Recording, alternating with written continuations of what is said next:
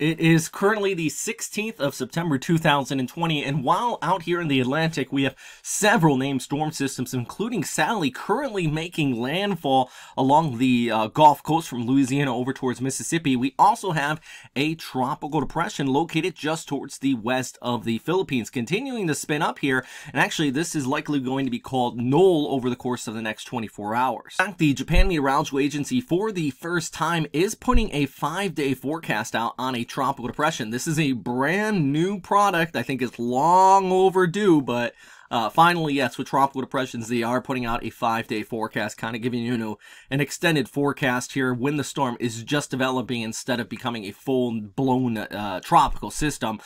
Every other agency in the world does this, so I'm happy they have jumped on board too, considering they are the WMO out here in the Western Pacific. But you can see that it does have these 50-knot winds just prior to landfall, so they do expect it to become at least a severe tropical storm. But one of the big issues really is just going to be the rain. Actually, take a look at the GFS forecast here, going ahead through the next 72 out to about 96 hours. You get to see that heavier precipitation here across central areas of Visayas, moving across the South China Sea, and then eventually in the central areas of Vietnam, basically north of Da Nang there. That's where some areas, I mean, this is actually indicating the heaviest precipitation.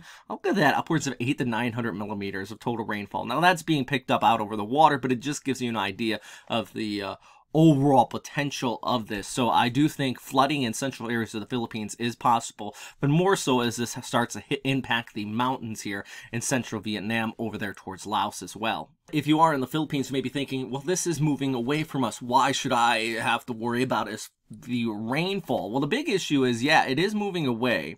But you see the center of circulation, and there is that flow being pulled in on the southern part of it, and even off here towards the east coast as well. So even as it tracks away, we still have that moisture flow coming around. So you're not going to get the center of circulation or anything like that from this point on. It did just track over the country, but you still have that moisture flow coming around, which thus increases the chance of rainfall and that threat of flooding, especially here, as I mentioned, basically south of Manila, all the way across Visayas and Mindanao.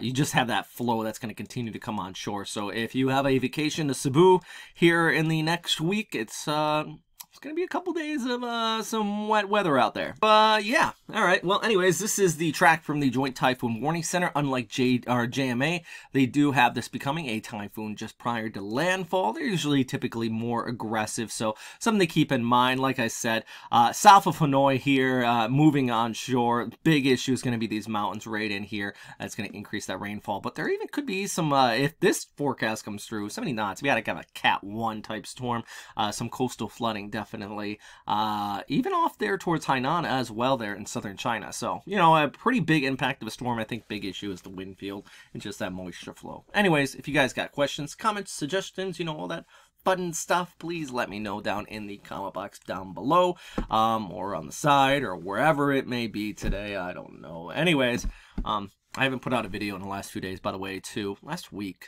I've been kind of limited, just got a lot of stuff going on.